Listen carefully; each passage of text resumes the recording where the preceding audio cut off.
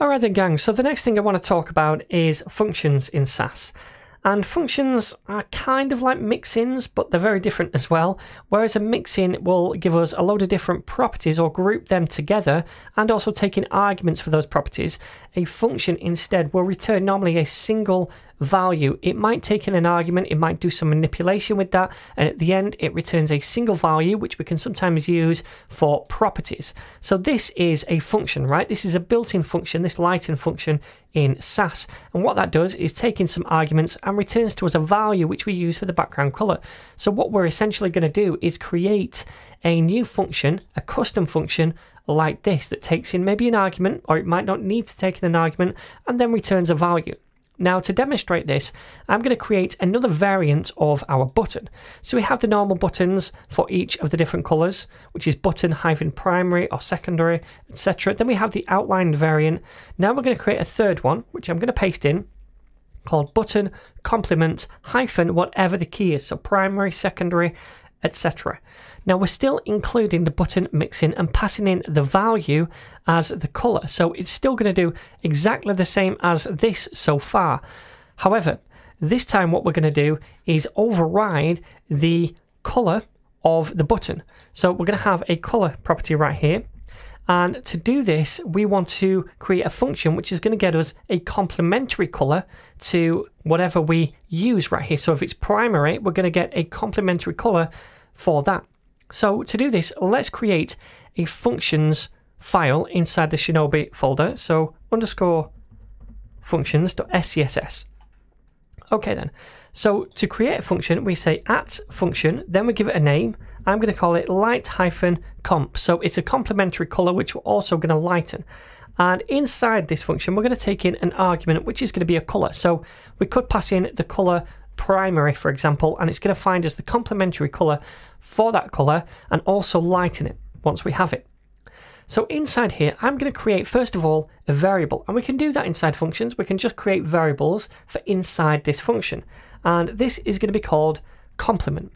Now, to get this complementary color, first of all, we are just going to use a built-in function in SASS, which is called complement, and we can pass in the color. So it gets us the complementary color for whatever we pass in right here. The second thing we want to do is lighten that. So I'll create another variable, which is called light, and then complement, like that. And I'm going to set that equal to, oops, I think this is spelled complement, not complement. I'm going to set that equal to another built-in function, lighten, but pass in this value right here, the complementary color. So now we're doing two things with our value that we pass in. And then at the end, all I'm going to do is return. So that's at return to return a value. And it's going to be this variable right here, the light complement. Okay? And that's all there is to it. So we've taken in a color. We've done a little bit of manipulation, and it could be more complex than this. I didn't want to do something too complex because I just want to demonstrate how we use these functions and return the values at the end of it. So it takes in that, does some manipulation, and then returns a value at the end. So now I could, first of all, include the functions at the top over here. I'm going to say at import, and it's the functions file we want. I'm going to save that. And then inside this button component, for the color of this complement button, I'm going to call that function. So all I need to do is say light-comp, which is the name of the function, and we can use it, remember, because the button component inside the index is imported after the functions, so we can use it inside the buttons file. We're going to pass in the value, which is the color. So that could be the primary color, or purple, or red, or something else in our color map. Alright then, I also want to give this a background color on hover. So I'm going to say background hyphen color, and again we're going to call that function. And we'll say light hyphen comp and pass in the val. So when we hover over this, the background color is going to change to this. To begin with, just the color of the text is this.